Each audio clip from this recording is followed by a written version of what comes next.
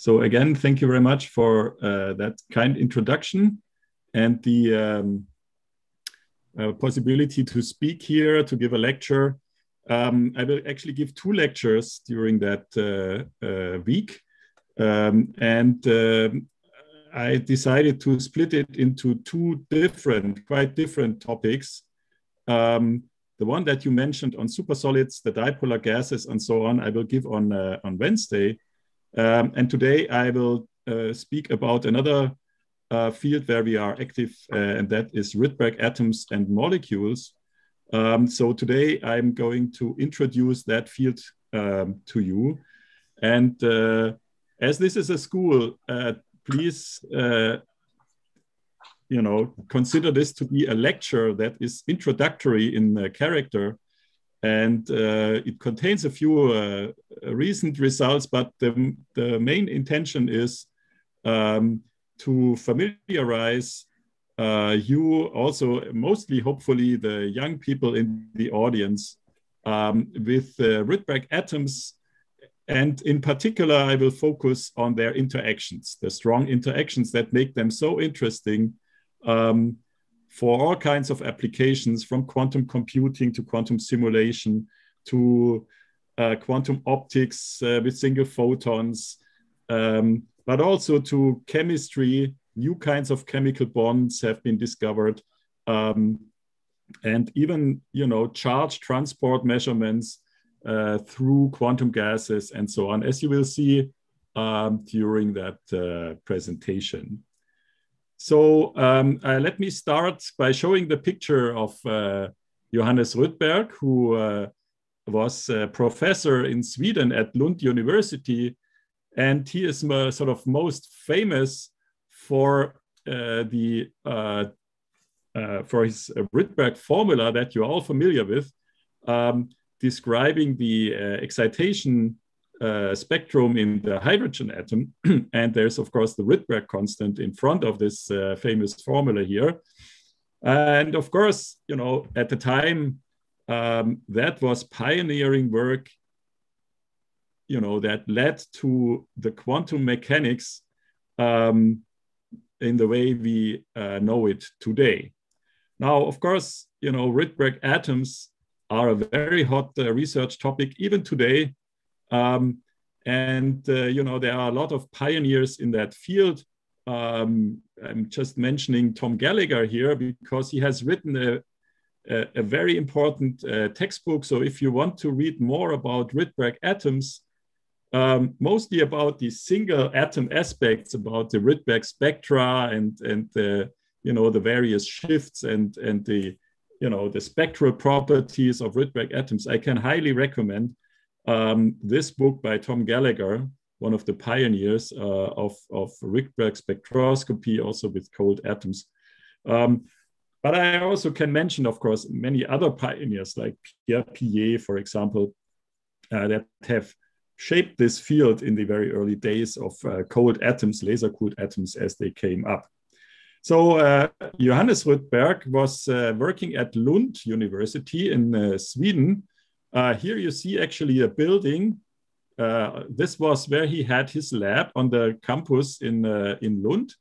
I have this picture because I had the pleasure to give a lecture there in that building in 2016.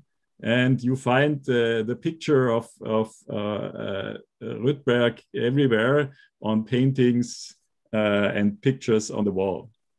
So it was a great honor for me to speak in Lund at the place where all the Rydberg physics in a way has started.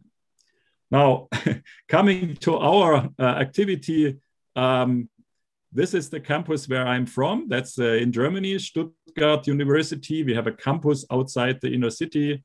You see these 2 big buildings here, and where the arrow points here on the 4th floor, on the right side of that building, is where we are doing our Rydberg experiments. And this is also the building that you see in my Zoom background right behind me.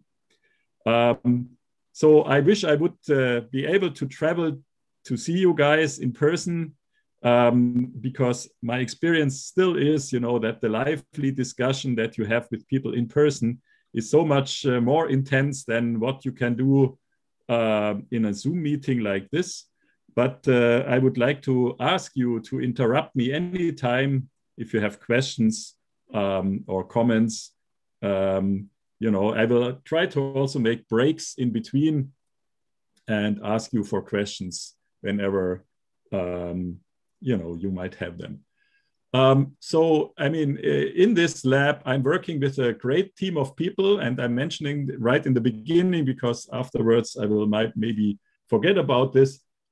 This is our team, and we have a lot of activities. As you have heard, we are working on dipolar gases, we are working on Rydberg atoms, and actually most recently we also started the quantum computing activity using Rydberg atoms. And so if you are interested to join this team, we are hiring PhD students and postdocs at this moment, as like in India, there is a large push for the field by an investment by the federal government, in particular in quantum technology, also using Rydberg atoms in particular for quantum computing. And we are sort of building the first German Rydberg quantum computer in Stuttgart based on this kind of funding.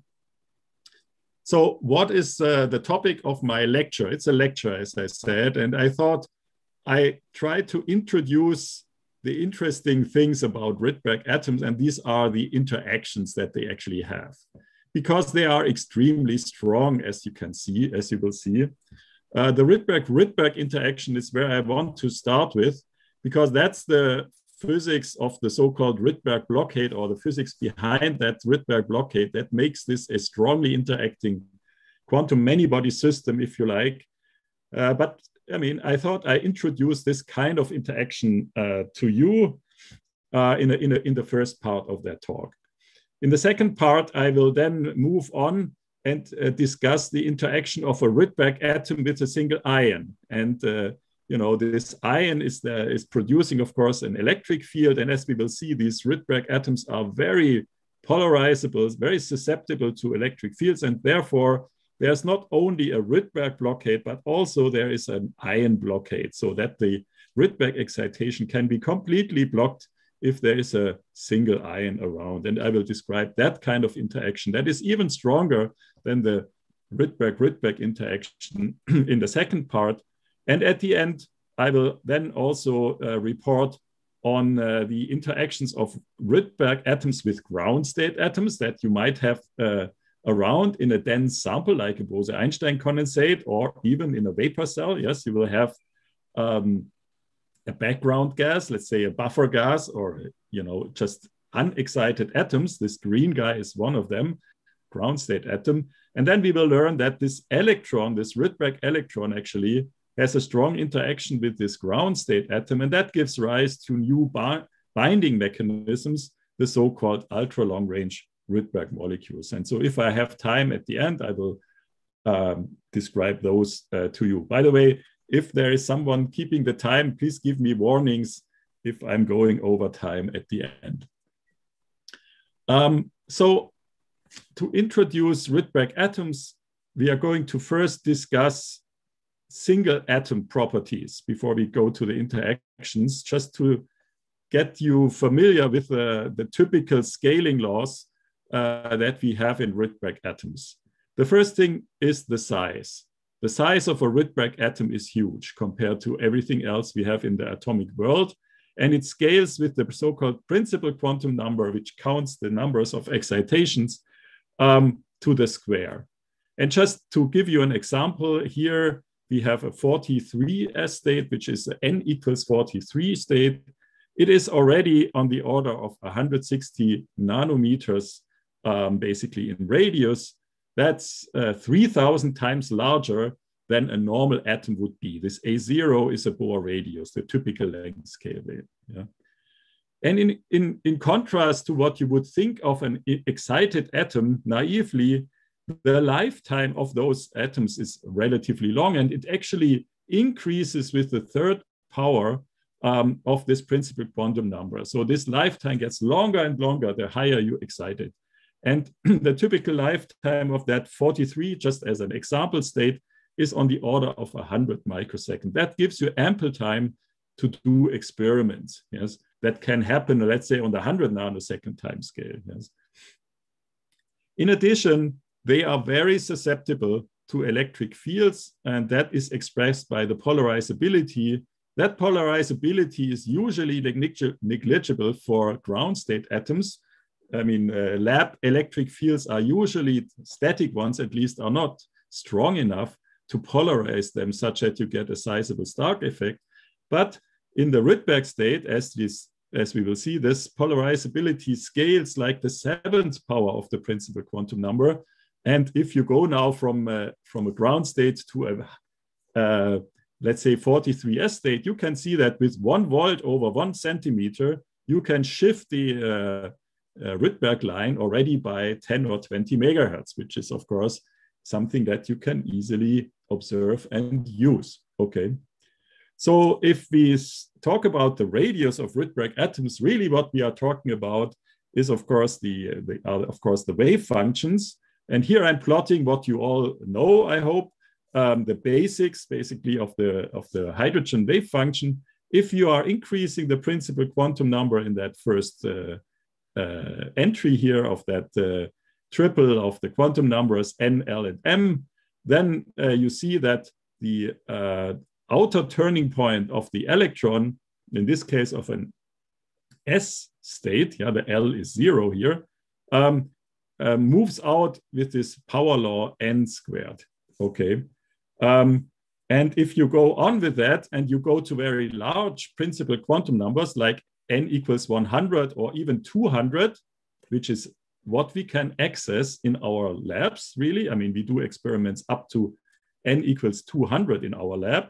Then you see that this radius goes all the way up to 4 micrometers. Yes, that's a huge object. It can be even larger than for example, a Bose-Einstein condensate itself, which means that you can prepare a situation where the Rydberg electron spends most of its time outside the condensate while the ionic core sits inside that condensate.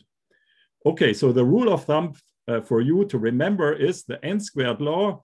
And if you have n equals 100, that's the red curve here, you see that the radius is about 1 micrometer for an S state. Yes, so that's the rule of thumb. Yes, if someone asks you what is the size of a Rydberg atom, you should answer 1 micrometer for n equals 100. And from there on, you can just use the n squared scaling.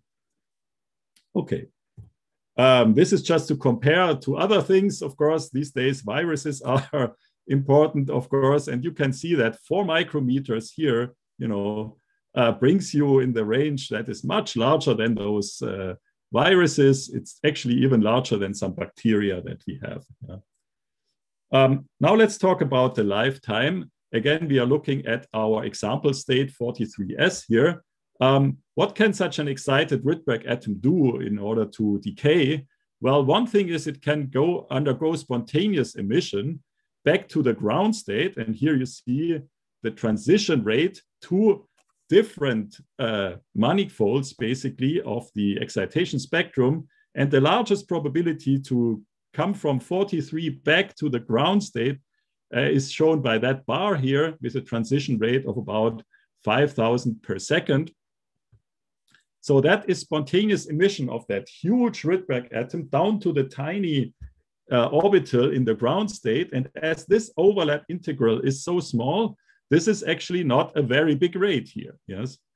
However, there are other states. You can go to the n equals, in the rubidium case, to the n equals 6, 7, 8, 9, 10, and so on. And if you care about the total lifetime due to the spontaneous emission back to any of those states, you have to integrate over those blue bars here. Yes. And there, if you do that, you end up for the 43S state with a spontaneous lifetime of about 100 microseconds. However, there is a second process that is possible for Rydberg atoms, at least if there is a finite temperature in the environment, and that is to get excited or de-excited by a stimulated process that is stimulated by blackbody radiation. Yes. because the neighboring states are only separated in a frequency range between 100 gigahertz and a few terahertz typically. That's exactly where the black body radiation already provides thermal photons. And therefore, if you start in the 43S state here, you can get excited to even higher principal quantum numbers by the absorption of those thermal photons, or you can get stimulated by these black body photons to lower lying states. And these are the red bars here that you find in that histogram. And if you are integrating these decay options that basically take your initial state 43S to some other state, then you end up with a similar lifetime limitation due to black body induced depopulation.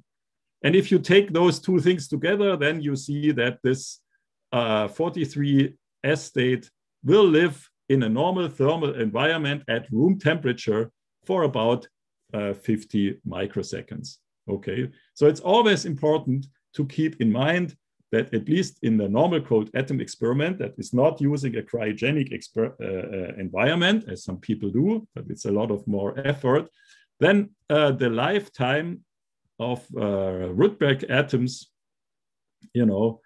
grow with the principal quantum number, and there's a difference that depends on the presence or absence of black body radiation as shown here. And you see that if you go to n equals 80, for example, with black body radiation, you can reach a lifetime of about 200 microseconds. It depends a little bit on whether it's an S state or a P state, but that's the order of magnitude. All right. So that gives us ample time to do interesting experiments. Yes, hundreds of microseconds. Yes. There's another important thing that we need to understand about Rydberg atoms, and that is the concept of the quantum defect. If you compare the excitation spectrum of a hydrogen atom here on the right side with the excitation spectrum of an alkali atom, and rubidium is just one example here, then you see that the excitations are actually shifted with respect to hydrogen. And that shift can be grasped by a so-called quantum defect, which is well known for the alkalis, and you find the numbers for the different L's here. And what does this number tell you? Well, it tells you that the real core of the rubidium atom is not a singly charged proton as in the hydrogen case. It is a singly charged inner shell that is shielded by the inner electrons. But the ground state is the n equals 5 state. So that means there are 4 fully filled shells inside already.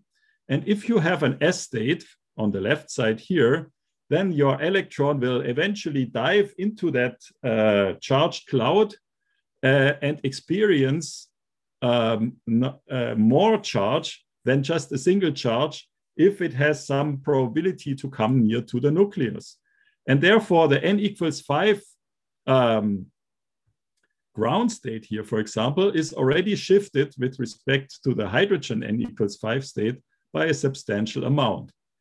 And this is exactly expressed by this quantum defect delta that depends on the orbital angular momentum L here. Yes, so it describes effectively the shielding of certain orbitals by the inner shell electrons. Yes, but you see these are not integer numbers.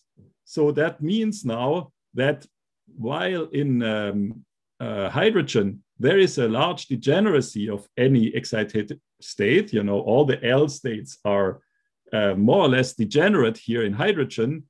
This degeneracy with respect to L is lifted due to the different quantum defects of the different L states. Okay, that's going to be important later on. So experimentally, how do we reach the Rydberg states? Well, I mean, if you go through it in rubidium, for example, then you see, okay, you can do it, for example, with a 2-photon excitation by a red laser and a blue laser, for example. You can absorb 1 photon here to get to the P state, the n equals 5P state, and then go to any of those Rydberg states, high-lying Rydberg states up here in the S manifold, or due to selection rules, also to the L equals 2 if you do 2-photon excitation. You can also go directly from that state to the Rydberg state, but then due to selection rules, you are forced to end up in the P manifold here, in the L equals 1 P manifold. And that laser is actually below 300 nanometers in wavelengths. That's possible, but it also comes with some problems, of course. Yes. So most of the experiments use that 2-photon route. There are actually alternative routes. You can also go from that n equals 5 to the n equals 6 state here first with a blue laser, and then with an infrared laser to the n equals to the NS or ND states here. These are all alternatives that you have depending on, you know, what are your specific needs. In a nutshell, you buy some of these lasers, and what is important is that this final transition here has a very small dipole moment, a very small transition matrix element, and therefore you typically need a lot of power to drive this one here. Yes. Okay, so if we now put these Rydberg atoms into an electric field, then we are all familiar with the Stark effect that is going to shift the energy levels according to the Stark effect. And probably you have seen that in hydrogen. In hydrogen, due to the large L degeneracy here in the N manifolds, the Stark effect is a linear one. Yes, I mean, the orbitals are all degenerate, and therefore, if you apply an electric field, the new eigenstates will already have a dipole moment that can be shifted with this electric field in a linear fashion. Okay.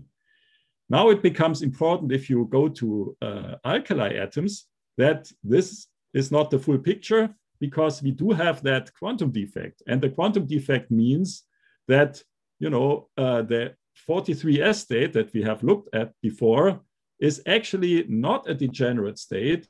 It is a single non-degenerate state here that is, due to that strange number of the quantum defect, basically quite lonely here in the spectrum. And we are going to excite with our 2-photon excitation either S states or P states. And for the P states, the same is true. They are not degenerate with the hydrogen manifold. And therefore, those 2 states actually have a quadratic Stark effect that grows with the square of the electric field, because the electric field will first have to induce a dipole moment, and then that dipole moment can give rise to a shift. Okay, so that's important, and the polarizability of that state here now comes with it n to the 7 scaling with the principal quantum number. Now, such a Stark met can be easily experimentally measured. That's some unpublished data here, where you see we just have a little cell, a glass cell that we fill with rubidium vapor, and we just measure, in this case, actually the current across those 2 electrodes as a function of the frequency of our laser, which is plotted here, and the electric field that we are applying across those 2 plates. And you can see that there's a quadratic effect, at least for small fields. And then at higher fields, something interesting happens. What is this? Well, if you go back, you can see that at higher fields up in this region here, the hydrogen-like states are coming down in the spectrum, and they are crossing that line here. And these crosses basically are actually avoided crossings that you can see here, and that lead to a little bit of mixing of these states together, and you get these crossing points here in this experiment quite nicely visible. Yes. So this is just to show you, you know, it's very easy to measure the Stark effect in Rydberg atoms, and that's actually what we need to do in order to do experiments with Rydberg atoms. Here you see our first chamber where we produced Bose-Einstein condensates 15 years ago, which also led to the first Rydberg excitations in Bose-Einstein condensates. And what you see is that in addition to a normal steel chamber, we had to put electric field plates inside to control the electric field. Because even though this is steel here, you always have some windows nearby where there are charges and so on that give rise to little small electric fields that you want to compensate. So one way to determine the electric field here in the center of your vacuum chamber is to measure the Stark shift. Yes, and here on the right side, you can see a Stark shift measurement as a function of electric field. And note that this time we are talking about millivolts per centimeter. You know, the dimensions are centimeters here. So you will have to control the voltages on the millivolt level to zero out the electric field. And you will have to do that in all 3 dimensions. Okay. So if you can do that, then you can excite, for example, very high Rydberg states like 202 S state is this final measurement here. And you see that this state has a shift. If you apply a few millivolts, 2-3 millivolts of a few megahertz here already. Yes. So that is actually something that needs to be controlled in your experiments if you want to do successful experiments with high-lying Rydberg states. Okay, what's the record? How high can you go? I mean, what's the experimental limit? Well, this is an experiment that was done at Rice University in Barry Dunning's group some years back. Here you can see that they have reached principal quantum numbers all the way up to 400 or above. Yes, and you can actually see the reviving frequency because that's the distance between those Kepler or between those states according to the correspondence principle. So there's a question now, as I can see. So please go ahead. At least there's a raised hand. Do you want to unmute yourself? Yeah.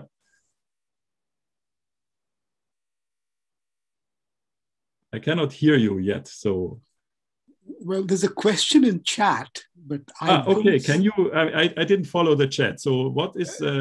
Yeah, it's not very clear to me. It says you mentioned characteristics of Rydberg atom, polarization, principal quantum number, wave function. But why only Rydberg atoms? Well, that's the topic of this talk. I would have said. Yes. Rydberg atoms, the name is basically referring to all highly excited atoms. Doesn't matter whether it's rubidium, strontium, hydrogen, you name it. Even molecules have Rydberg states even. So what I'm telling now is the general features of all these very highly excited states. And it depends on your taste, what you call a highly excited state. I would say everything above 20 or so, I would say is a Rydberg state. Yes.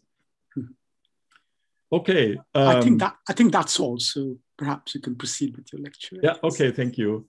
So please remind me. I'm not following the chat. So if someone can follow the chat, then please tell me that if there are questions. Okay. Sure. I'll do that. Okay. So here you can see that if you oops, now I can. Okay, if you take the difference between those two states, yeah, that's En minus En minus 1, sort of that's the distance between neighboring Rydberg states. Then this corresponds to the Kepler time, you know, the orbit time of an electron around the nucleus. And in this case, that corresponds to about 4 nanoseconds. That's something that you can experimentally even resolve. Yes, you can see the electron moving around that core, basically. Okay, so that's the world record, I would say, by Barry Dunning's group in Texas at Rice University in strontium atoms. Why didn't we reach that? I mean, we reach only up to 200. Well, the reason is we are doing this in a very much smaller box here. They are doing this on an atomic beam experiment. I've seen it once. It has tens of centimeters dimensions. And the name of the game is, again, the control of the electric field, the residual electric field, which in their case is much better possible because they have a huge box. In our case, that box here has centimeter size only because it also has a Bose-Einstein condensate actually inside and some optics nearby to do a high resolution imaging. And that limits our electric field control to a fraction of a millivolt per centimeter. And therefore, in our experiments with Bose-Einstein condensates, we are limited to a principal quantum number of about 200. I mean, okay. So let's summarize that single atom Rydberg part and ask for questions at this point, if there are any. I mean, this was just to set the stage for non-interacting Rydberg atoms that we know what we're talking about. Are there any questions at this point? I think there's one question. Do AC Stark shifts from the exciting lasers matter? Yes, they do, but they are not much larger than the usual ones. Actually, yes. You know, you can consider this electron here of the Rydberg atom. Let me just. Oops, my pointer is sort of frozen here. Cannot move it anymore. Sorry, sorry, my computer is sort of having a problem right now. Okay, now here we are. This electron here basically can be considered as a free electron almost. And if you shine a laser on that electron, it undergoes a so-called ponderomotive motion. And that gives rise to an additional shift. That has been investigated. And that has to be added if you are working in a laser field. Yes. So what I was describing was just DC Stark effect, and the question is a very good one. There are also AC Stark effects in a laser field. Yeah. There's one more question, or maybe two more actually. So, what is the experimental procedure to measure the Kepler time? Oh, here in this experiment by Barry Dunning, it was not measured directly. They just measure the excitation spectrum here, and they see this distance. And what I told you is then I inferred sort of the Kepler frequency from that distance here only. Yes, but if I'm not mistaken, they have also done direct observation. And what you need to do then is you need to prepare a wave packet that is really spinning around. But yeah, I would have to go back to the paper to tell you exactly how they did it. But I think they also observed the spinning electron wave packet around the nucleus. Yeah. Okay, so we can take just one more question before you proceed. The question is, what are the significant differences between Rydberg states in an atom versus in a BEC, pros and cons?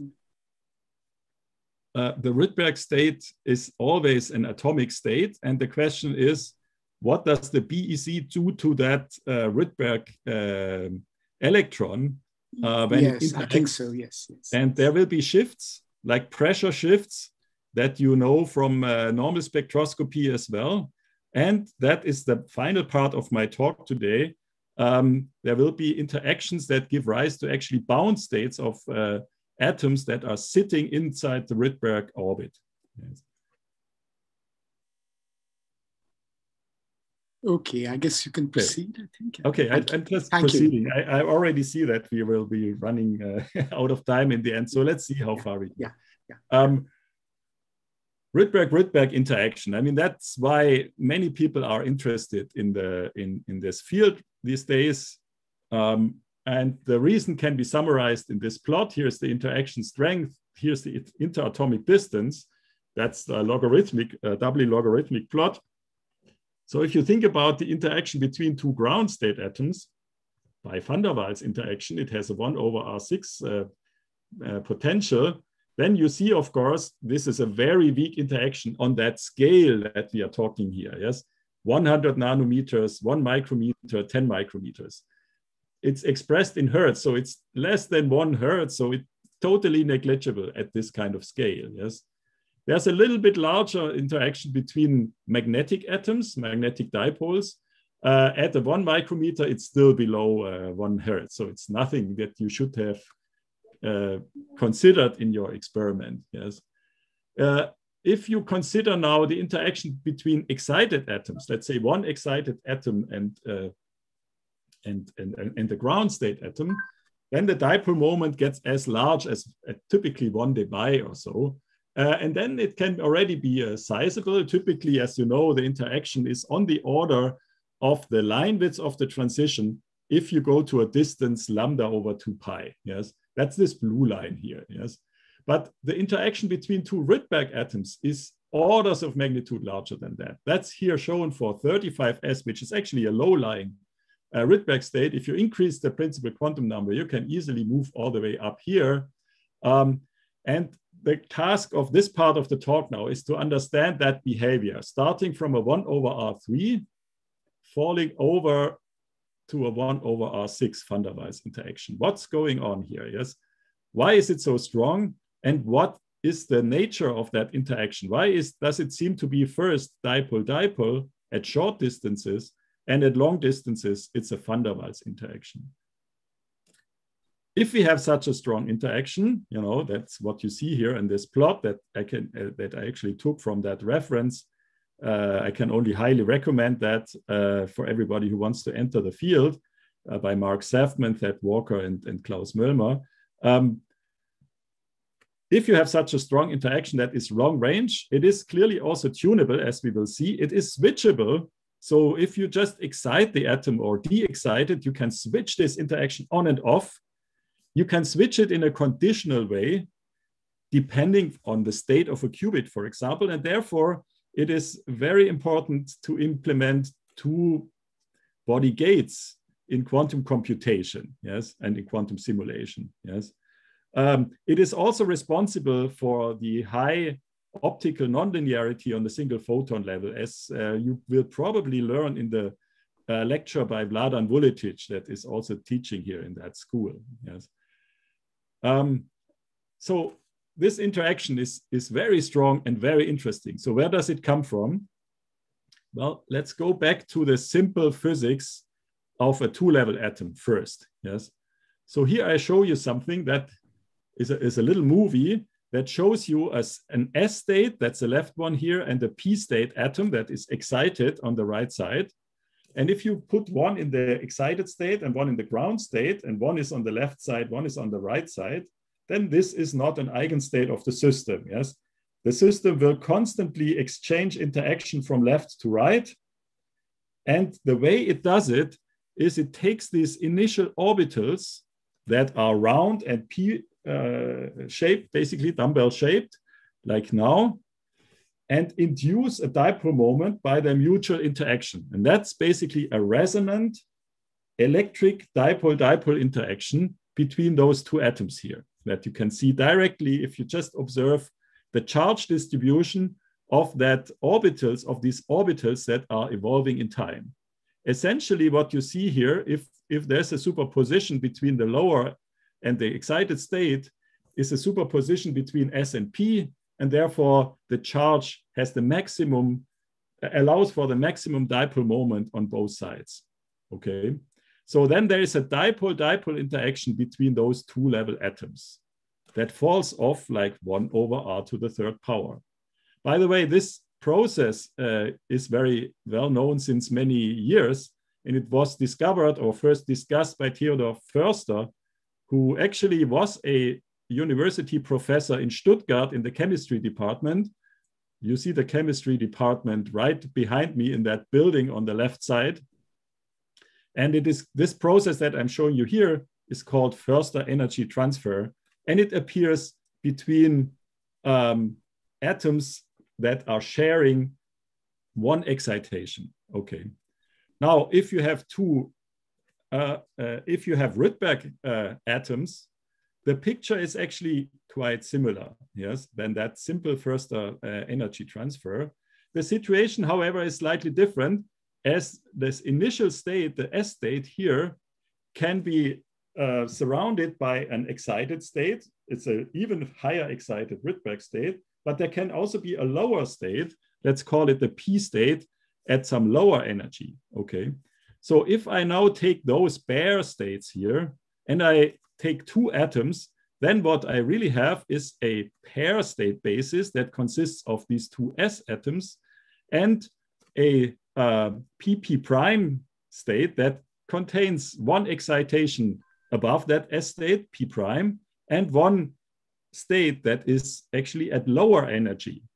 Now, if those two distances here are equidistant, then this delta here, so-called Förster defect, is zero. And this PP prime state and the SS state are degenerate. Of course, there are also the other states, SP and SP prime, but they are far away in energy. And usually this delta here is small enough such that we can consider this to be our new two-level problem. Yes, let's consider that two-level problem here with that little delta in here. If we write the Hamiltonian for that, then we see that this delta appears here on the diagonal. And on the off diagonal, we see this dipole-dipole interaction between the dipole moment that goes up, S to P prime, and the dipole moment that goes down, S to P.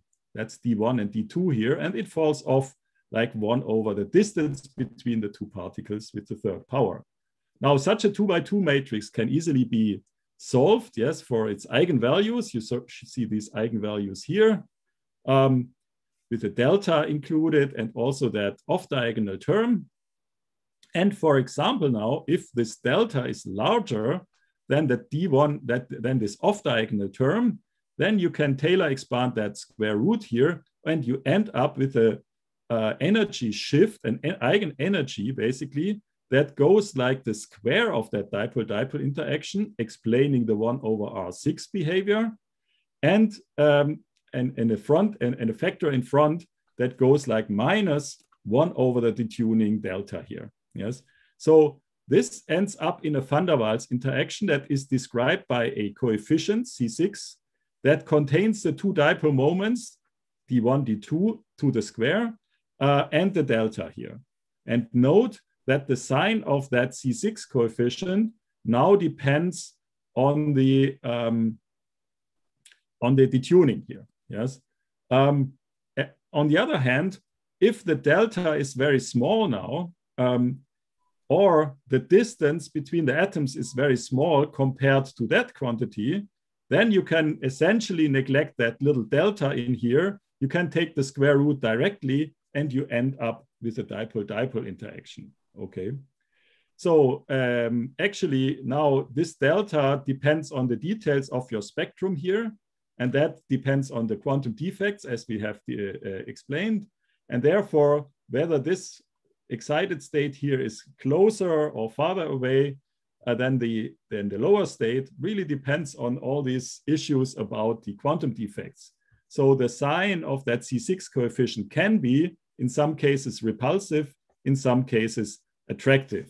And you should remember, of course, that the van der Waals interaction between two ground state atoms usually is only attractive. And the reason for that is there is no lower P state here. There can only be positive deltas. But for Rydberg atoms, that doesn't have to be the case. It can be repulsive or attractive. Okay. Now, if you tune that delta to 0, then you end up with a Förster resonance. Okay, so that means that this dipole-dipole interaction is dipolar all the way to large distances. And of course, the interaction strength is enhanced. Okay, now the question is, can we tune that delta to 0? And the answer is yes, these are the so-called Förster resonances. And the way to tune it is to use electric fields, because we have Stark effects that can shift around the energy levels. Okay, and we can make that delta go away. So here you see a real example now of how the orbitals look like in a particular first resonance that I'm going to show you. So you see that it looks a little bit more complicated than the original first resonance. But you can again see that you start with some initial state that has a funny orbital, yes, with this little donut shape here, yes. But then as the time goes by, this left one gets de-excited, the right one gets excited, the orbitals change a little bit, the dipole moments develop, and then this process starts to oscillate. Okay, so this kind of mechanism is what gives rise to a real first resonance. Here I show you this example. There are many first resonances, but that's one that we investigated many years ago, starting from the 44D5 half state, which has neighboring states, which are dipole allowed transitions to a P and an F state that are oscillating at almost exactly the same frequency around 60 gigahertz. Yes. So if you calculate the first defect for such a situation, then the pair state 44D plus 44D and the 42F 46P are only separated by 60 megahertz. Okay. So if we now tune that by an electric field, you can see that the pair state is this blue line here, and these other pair states can cross that other pair state at certain positions. And without going into the detail, we could measure that by just looking at some Ramsey sequence that shows you nice interference patterns shown down here. And if you analyze those interference patterns, then you can see at certain electric fields, these three resonances here, these electric field resonances that actually show you that around such a resonance, we can switch from attractive van der Waals to repulsive van der Waals, and directly on resonance, we do have a purely dipolar interaction. I don't go into the detail of this experiment, but I hope you have understood now what is the nature of the Rydberg-Rydberg interaction. So if you now have, let's say in this example, a very strong repulsive van der Waals interaction, as shown here, yes, then if you again look at pair states as a function of the distance, and you look at the two ground state atoms, then there's essentially no interaction, and that is a flat line. There's also no interaction almost between the ground state atom and the Rydberg atom, which is the excited atom E here. So that's a flat line. But between the two excited Rydberg atoms, there is, in this example, a very strong van der Waals interaction that is repulsive. So now if you excite your atom with a laser that has a certain line width, gamma, or if it has a lot of power, you power broaden that line, then this broadening here defines a length scale, which we call the blockade radius, below which it is not possible, because the lasers are no longer resonant with that interacting pair, to excite that second atom, okay? So that's called the Rydberg blockade, okay? Now, if you think about an ensemble of atoms like this, you excite the atoms by that laser that wants to excite them, then this length scale actually means that the Rydberg atoms have to keep the distance. They have to keep the distance of that blockade radius. You cannot excite another Rydberg atom if there is already one atom. So that's shown here by that little graph. And if you put the numbers, then this Rydberg blockade radius is on the order of 10 micrometers, which is large. And you find in a Bose-Einstein condensate thousands of atoms inside such a blockade volume. Okay. So you can try to isolate one such volume. Yes, you produce a volume that only has a few micrometers, and then ask yourself, what's the quantum mechanical state of the excited ensemble here?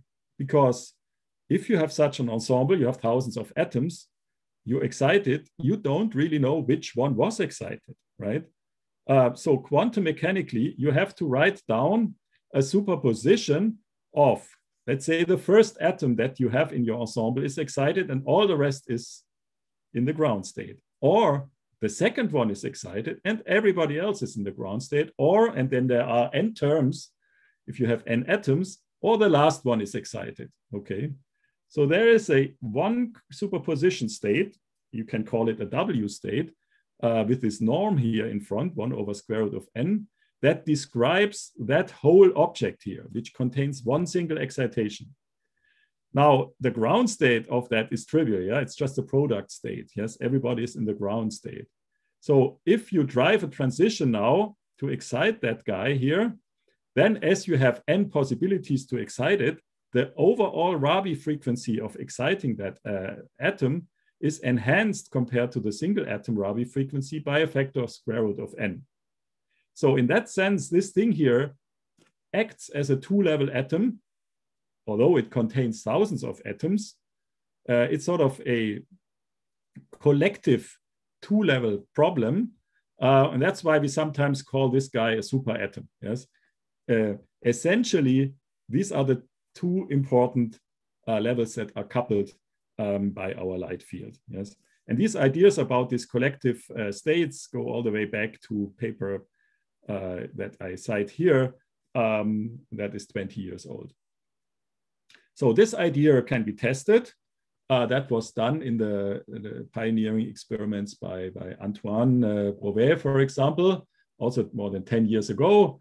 If you put one atom in your box, then you see the red Rabi oscillation. If you put two atoms in the box, then you see that the Rabi oscillation actually speeds up by this factor of square root of 2.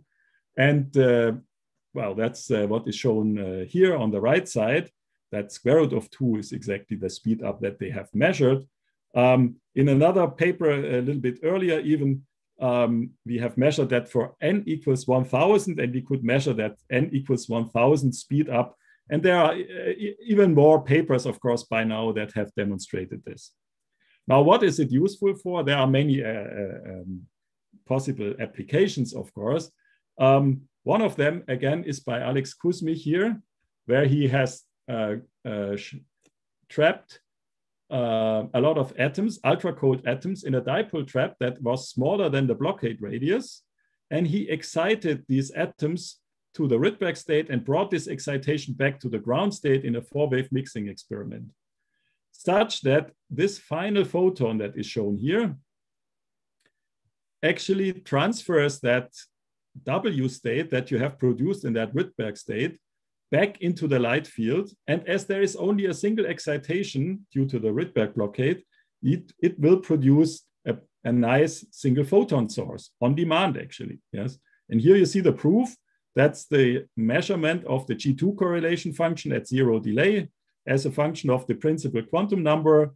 You see that at low principal quantum number, there's no blockade. The G2 is just what you expect from a laser, 1. And then it goes down all the way to almost 0 if the blockade at n equals 100 is very large. Okay, there are many other experiments, of course, and I think you will hear also from Vladan about these kind of experiments. What I want to show you here is that this blockade effect is so strong that it doesn't require even cold atoms. It can even work at room temperature in a thermal vapor cell. Okay.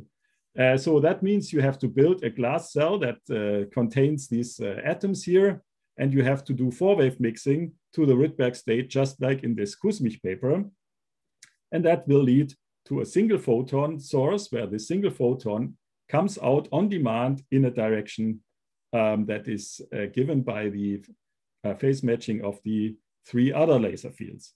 Okay, so the experiment was done like this.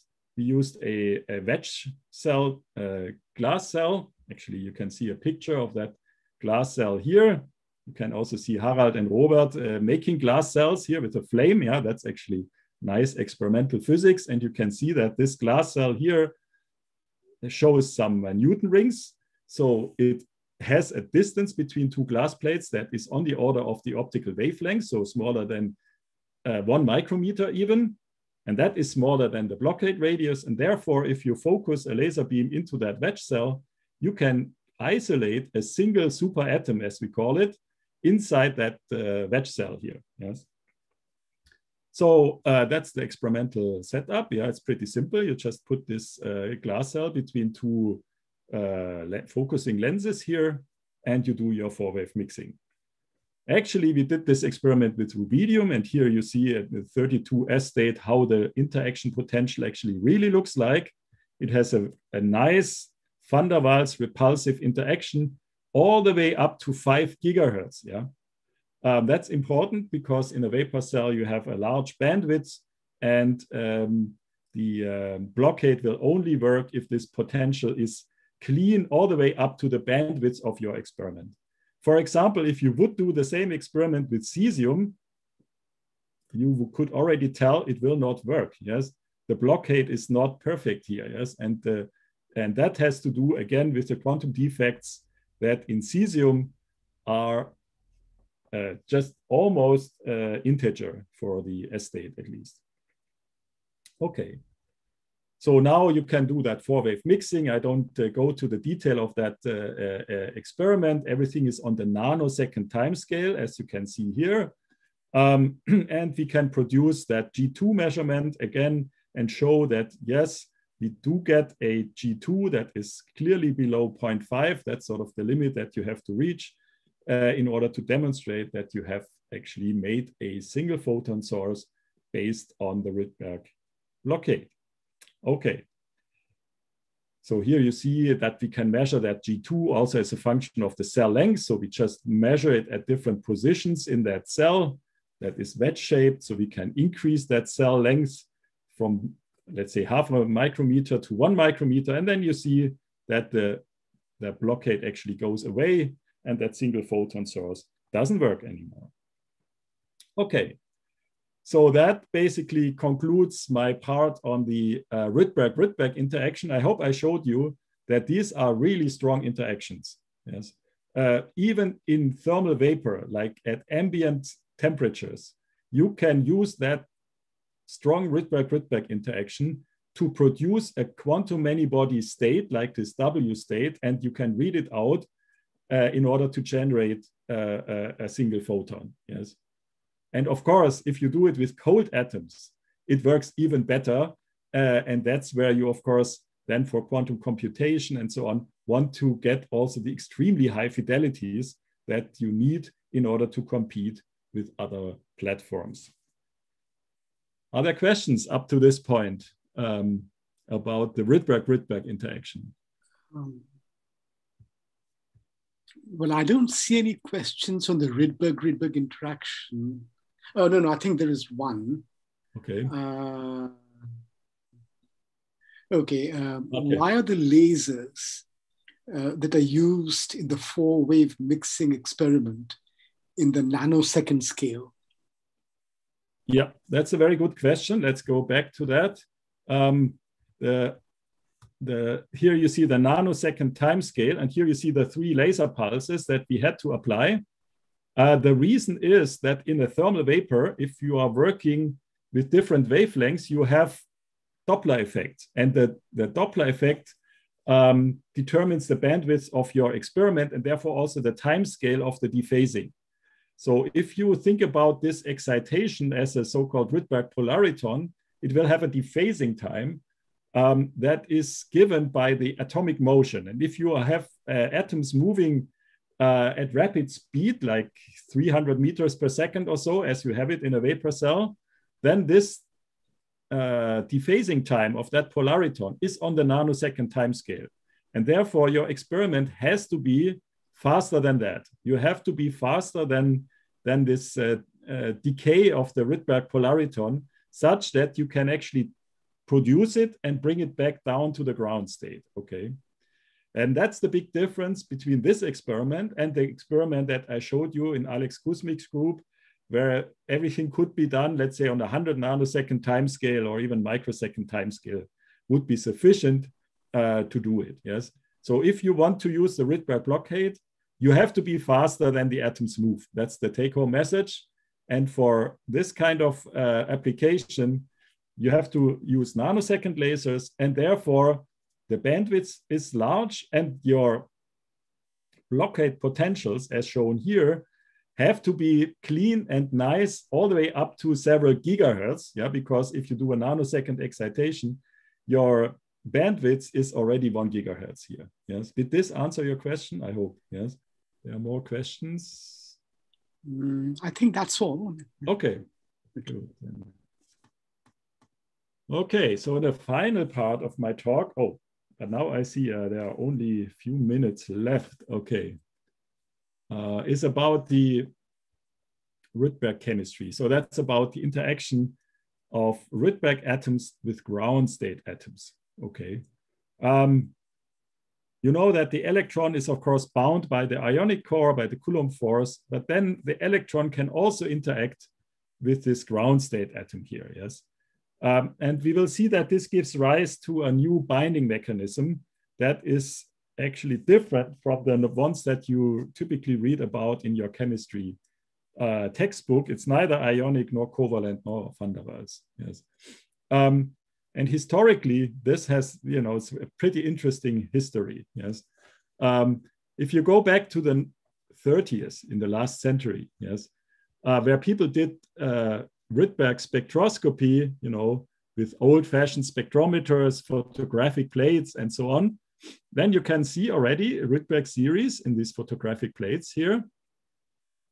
And you can see that they have done these experiments with buffer gases actually in a discharge lamp. And if you look at the Rydberg line shown here, then if you put the buffer gas, they saw that this line is actually broadened and also shifted, in this case, downwards, okay?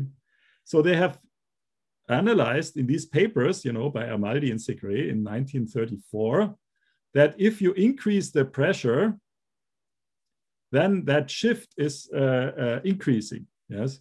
And it does not depend on whether you do this Rydberg experiment with potassium or sodium. It only depends on the electronic state, or on the electron. That's what it wants to say to us, yes?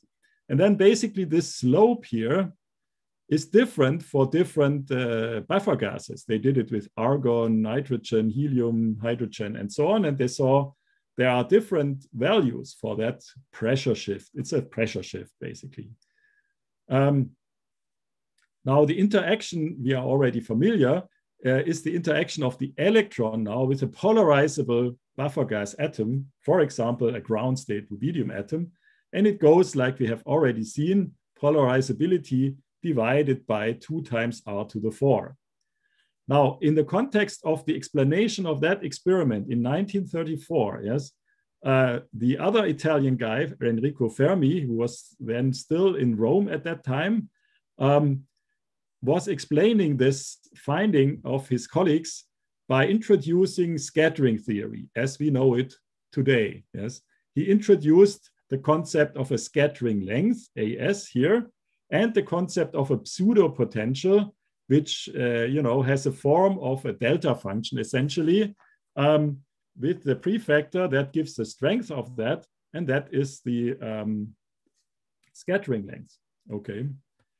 So, you know, the interaction, the range of the interaction between the electron now and the ground state atom in units of the Bohr radius is a few tenths, yes, 18 in this particular case.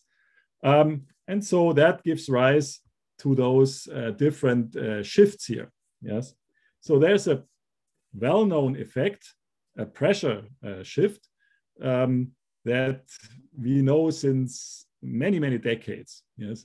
Now, the question now is, what happens if we not only look at the electron, that's what we look at if we do the spectroscopy, but if we also look at the ground state atom. So what happens to the ground state atom? And there was this paper by Chris Green, Dickinson, and Hussein Sadiqpour in 2000 that was predicting that there should be a new bound state if the ground state atoms are actually trapped inside these potentials here. Yes, here you see a Rydberg wave function. That's the Rydberg electron density with its nodes and so on. And then that's the electron density multiplied by the scattering length with these prefactors gives a potential for the ground state atoms. And if you quantize that, you end up with vibrational states that you see in these potential wells. Yes, and if you now do spectroscopy, and you have a good resolution, then you should be able to resolve those vibrational states here. Okay, now there's more theory. Let's look at the spectra. Here you see a Rydberg spectrum around this 36S state, and you see on the red side here, on the left side, there is a lot of structure. And this is exactly the vibrational spectrum of these Rydberg molecules. Yes. Now, there are lots of different mechanisms at play that give rise to these discrete levels here.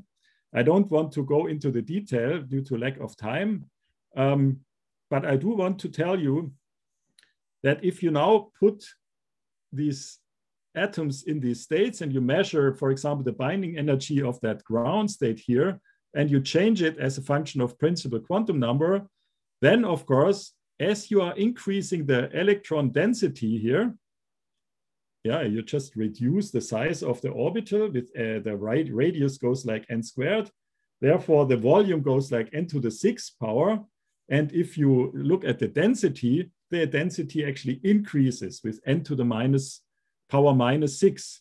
And that's exactly the power law that you can observe here in the binding energy of that ground state of a ground state atom that is sitting in that Rydberg orbital. Now, if you look more carefully at this spectrum, then you can sometimes also see a peak at exactly twice the binding energy. And that happens at high density. And that means there's not only one atom sitting here, but there's a second atom sitting here that is also bound. And that would be a trimer. And we can measure all those trimers. And of course, if you continue that and you plot it now in a logarithmic scale, you can not only see trimers, you can also see higher polymers, if you like. And if you then increase the principal quantum number, then the binding energy of those states basically reduces. And what you are left with at high principal quantum number is again just an unresolved spectrum, because those vibrational states are sitting so closely spaced together that you end up with a pressure shift and broadening, just like in the old days by Amaldi and Segre. Yes. So this stuff up here at high principal quantum number is not really new. Yeah, that's the physics of the 30s. But if you go to lower principal quantum number, you actually start to see that there are these vibrational states, and you can study them and do all kinds of molecular physics, study the alignment, the Stark effect, and so on. We have done all these kind of studies. But there's a smooth connection between looking at dimers, trimers, and tetramers here to the shift, at higher lying quantum numbers where this binding energy, where you cannot resolve basically these vibrational states anymore, and you go over to that old shift basically in a pressure shift in these discharge measurements. Okay, I'm just checking my time. I think my time is up. Is it right? Yeah, I think more or less, yes. So let's look at the outlook of that part. Of course, I showed you that with this, Rydberg ground state interactions, you can generate new molecular bound states. The electron wave functions have funny shapes, as shown here. That's very nice. You can do not only two and few body physics, but you can also do many body physics. These molecules do have a very large permanent dipole moment, which is interesting. For example, you could use these molecules to dress a dipole moment to a normal atom and thereby generate dipolar physics. And of course, there's also many body physics involved. If you are now exciting a Rydberg atom inside a BEC, one question is, do these interactions generate phonons? Can you investigate phonon-mediated electron-electron interactions in the presence of a quantum gas as a background? Or can you, like shown in this simulation, even image a Rydberg wave function of a single Rydberg electron by the back action of the electron on the atoms? Can you do Rydberg quantum optics? Well, Vladan will talk about this. Or can you actually generate experimentally circular states that where the electron is just orbiting around a positively charged Bose-Einstein condensate? These are just some fancy questions that I want to pose at the end. And thank you for your attention at this point. And I'm asking for more questions about the content of that lecture here. Thank you. Okay, so thank you very much, Professor Pfau, for this really excellent talk. And I'm sure we all look forward to your next lecture. So,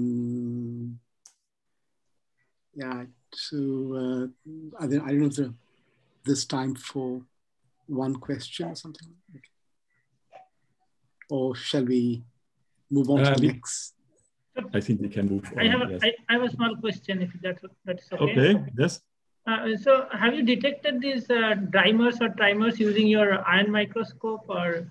Not yet with the ion microscope. No, not yet. We have not seen the spatial structure yet, but we are working on this right now. Yes. And what is the interest in this kind of like tetramers or trimers? Are there like fundamental questions that can be answered by looking at these trimers or tetramers? Is there any?